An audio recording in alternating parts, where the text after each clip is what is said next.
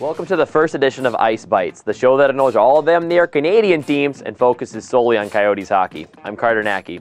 Getting right to it, the NHL lockout is over, training camp's ongoing, and the Coyotes begin their season Saturday in Dallas, followed by their home opener on Sunday. They'll take on the Blackhawks in a replay of the first round of last year's playoffs.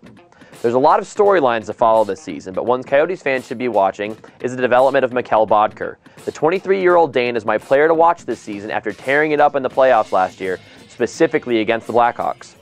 Boedker may not be the biggest at 6 foot, 211 pounds, but he's fast and has incredibly quick hands. He grew into his role as a top 6 forward when paired with captain Shane Doan and veteran center Damon Lenko last season, and I expect him to be a regular fixture on the second line, hopefully paired with Doan and Antoine Vermette. With only a 48-game season, I'm not expecting miracles from Bods, but his production should be upped. He posted 33 points while he was overseas during the lockout, a sign of his intriguing talent. For this season, I expect him to be somewhere around the 25-point mark. If you want to hear more of my season predictions, check out my blog, Off the Ice, on the newly redesigned ArizonaSports.com.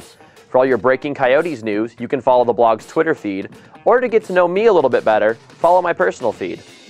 It's going to be another great season at Jobbing.com Arena, and I'll see you there on Sunday.